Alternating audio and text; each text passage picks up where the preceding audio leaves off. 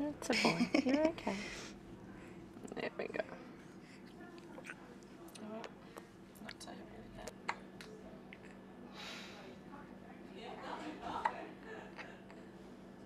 Do you... We think so, but we're biased.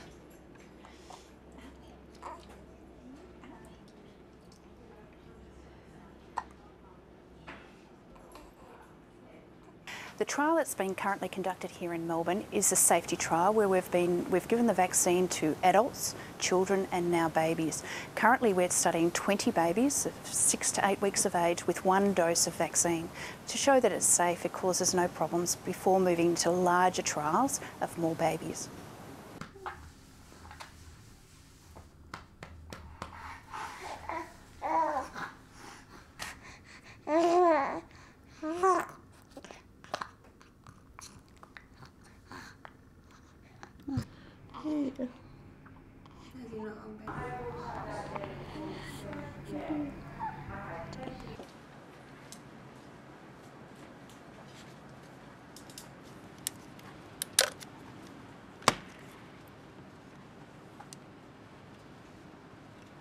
The potential essentially is all countries, but more the developing country setting where the burden of disease at that neonatal period or 0 to 2 months of age is a lot higher, and it would prevent a lot of disease, a lot of deaths.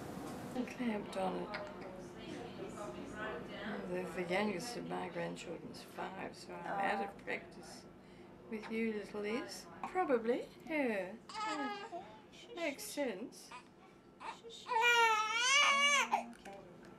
If you insist. If you insist.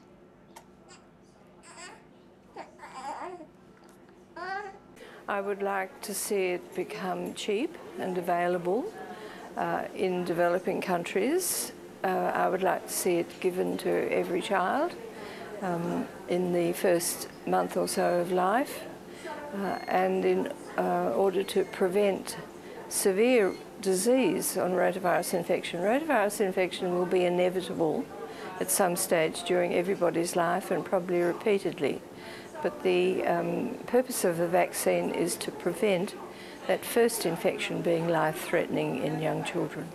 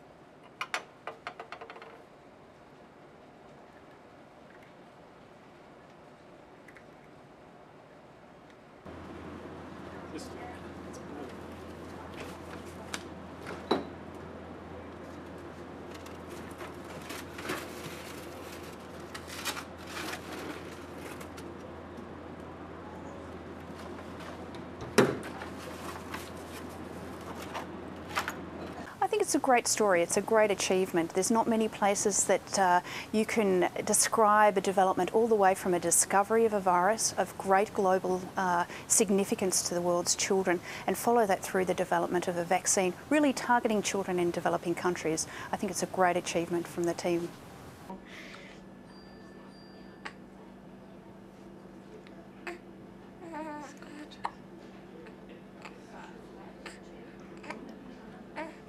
It's a big thing, it's up there, this camera.